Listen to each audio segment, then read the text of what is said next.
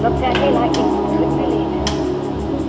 Like he couldn't believe it. I said, how do you do? He said it twice. He turned around and went back to his desk.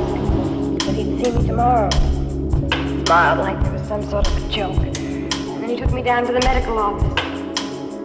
You could see it in their faces. Where the girl in this nurse's office looked at me. Where the girl in this nurse's office looked at me. Where the girl in this nurse's office looked at me.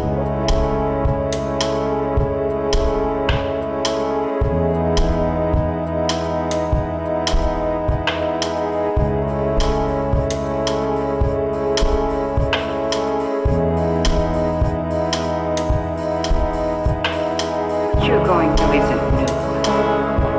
When I was a young girl, I had to leave high school to get a job. I would have given anything to work in a shop. It just wasn't done where I lived. Nobody ever heard of a nigger working in a shop there. White girls and white women came to buy things. So I got a job cleaning houses. And I cleaned houses, cried at nights until I got there. Maybe my mother had something she wanted very bad but couldn't have it. Cried about all night, I don't know.